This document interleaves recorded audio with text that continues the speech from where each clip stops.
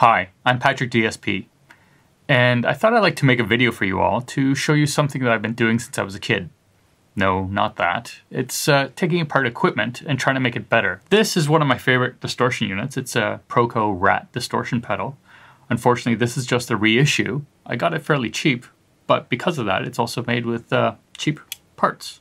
So let's try to fix this knob and maybe modify it a bit, add a little switch and get it to sound like an overdrive unit and a distortion unit with a little switch that lets us select both.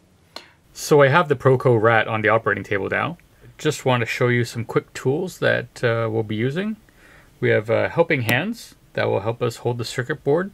We may not need that, but we'll see. I have a multimeter here. This is just to check continuity to make sure the connections that I make are working and connected properly and I don't have any short circuits. All this stuff is fairly cheap and easy to get.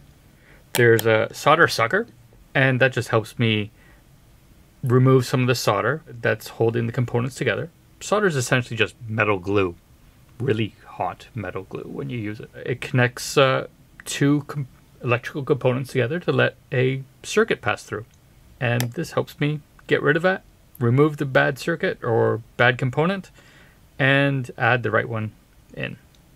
And so we have 3 new pots for right now. I'm going to replace all 3 of them just so I have consistency when it's only this one that's bad, really. Just a socket screwdriver so I can disconnect it all. Some solder, my soldering gun. Oh, and also flux. That will help the solder move around to the right spots and not to the wrong spots. So I'm going to disassemble this really quick because that's pretty boring. You don't need to watch that. We'll be back in a second. Here we have the Rat kind of disassembled mostly. We still have these 3 knobs, potentiometers as they're technically called, to remove. And you can see the damage that's just pulled off completely.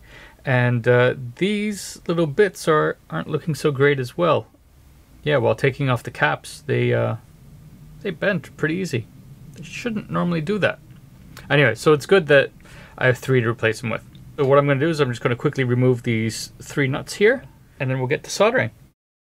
Probably use the helping hands here to hold it in place while I try to get those soldering points cleared. I've left it somewhat in the case because to remove the actual power supply means I'd have to desolder that, and it doesn't need to be done. There's enough leeway and there's enough movement that I can do it myself while still in the case like this. Let's remove the nuts and get back to it. And we got the nuts off those potentiometers. I got a funny little tool recently that seems to be smoking a bit, but that's all right. It's essentially a soldering gun, but it's got a little vacuum pump on it too. It can help you desolder things. Very easy.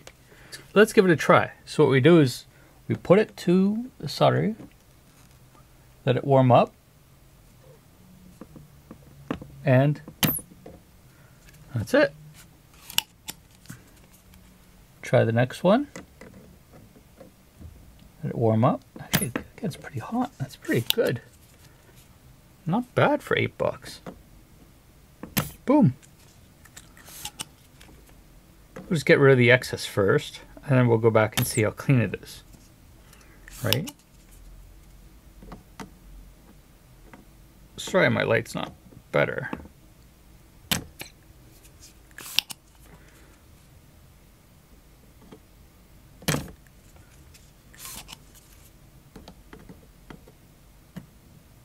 There's many ways you can actually desolder something. You can use a regular soldering gun and a solder sucker, or you use what is known as soldering wick.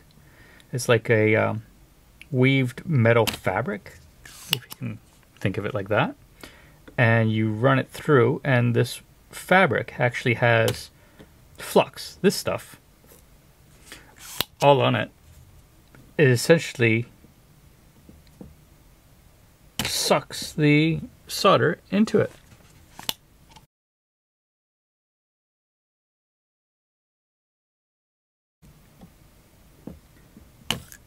Anyways, that's essentially how it works. It smokes quite a bit for right now. Maybe it's going to catch fire. Who knows? Yeah. So let's pause this for now. I'll finish this up and I'll show you what it looks like all cleaned up. So I've zoomed in a bit And maybe you can see how it's not exactly as much solder anymore. So what we can do is take a regular soldering gun and we can just gently push those pins through, and eventually it will just pop right out, just like that.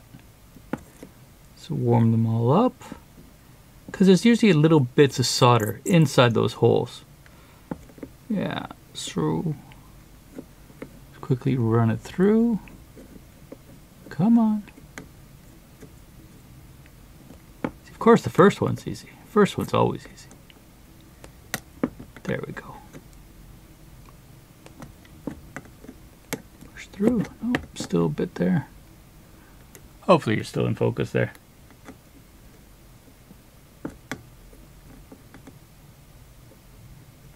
Yeah, essentially I'm just wanting to make this video because I know a lot of fellow producers and engineers, and whatever title you want to give yourself, are pretty nervous when it comes to opening up their equipment and tinkering around and making it better, and thinking that, it's broken, I gotta buy a new one or take it to a repair shop.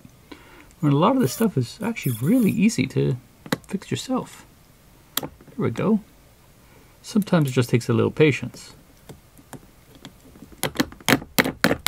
And pounding the shit out of it. That sometimes helps too. Here we are again after we've removed the potentiometers, the knobs. I just quickly put them in right now, temporarily, and screwed them in place just so you could see and keep a good image for you guys instead of you seeing me fumble around with the back of my hand pointing at the camera. Because don't we just hate it when we see videos and all we see is the backs of people's hands, especially modular reviews? It'd be nice to see where the cables are going. Take a hint, maybe, from some of you guys. Anyways, so I'll just quickly show you how to solder basic connections. You can see the little bits sticking out there. We'll add a little bit of flux just to get things flowing nice. And 1, 2, 3. Get a nice one there. John.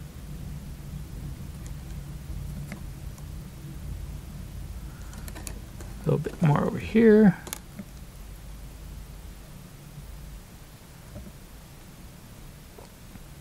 It's pretty basic. It's just essentially metal glue.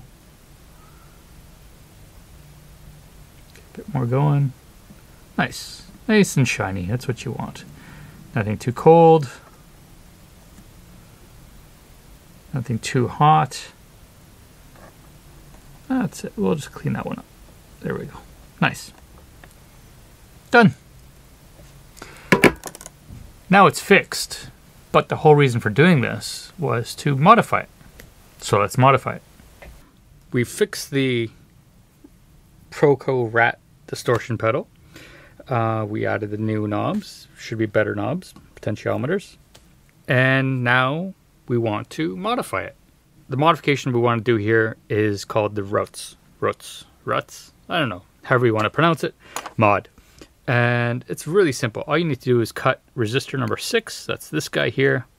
They're all numbered and lettered on the circuit board. So you can actually see what they are if you look up on the schematics. That's capacitor number 4, capacitor number 7, and R for resistor number 6. I've already gone ahead and desoldered this, and see, there it is, resistor 6. Now essentially we're done right now. This distortion unit will now work as an overdrive unit. It should give it a bit fuller sound, less abrasive, but we did like the original sound too. We want to be able to have the option of an overdrive and distortion. So the easiest way to do that is just to add a switch. We will connect a wire from that hole that still exists there to one of these legs, and this one to the center one. From the hole to, let's say, that one, and the resistor to the center leg, and then we'll drill a hole in the case, mount it, and that's it. We have a switch to constantly switch it from the original state to the modified state. That's it.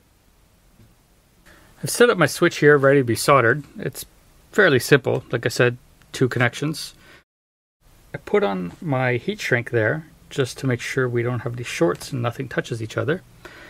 Do that before you start soldering. Otherwise, you won't be able to do it. Like I said, it's fairly simple. A little bit of solder. That's it. It's done.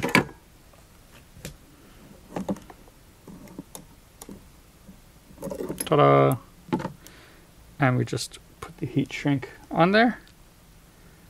And we can heat that up and it will just stick. So we can just quickly do it like this.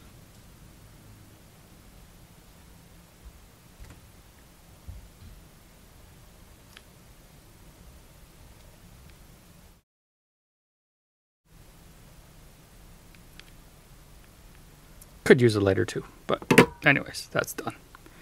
And we'll set up the next one to the center terminal. Here we have the completed. As you can see, it's put together all right. You hardly notice any difference, except for the switch that's on the back right here. Simple.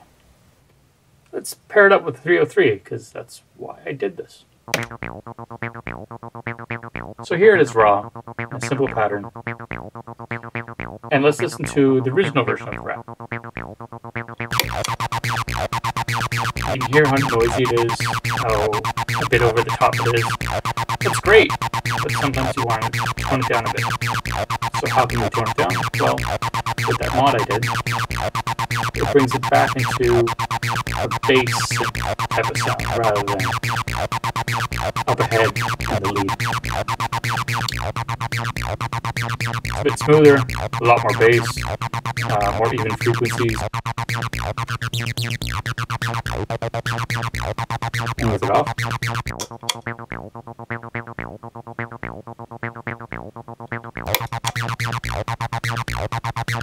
And the original.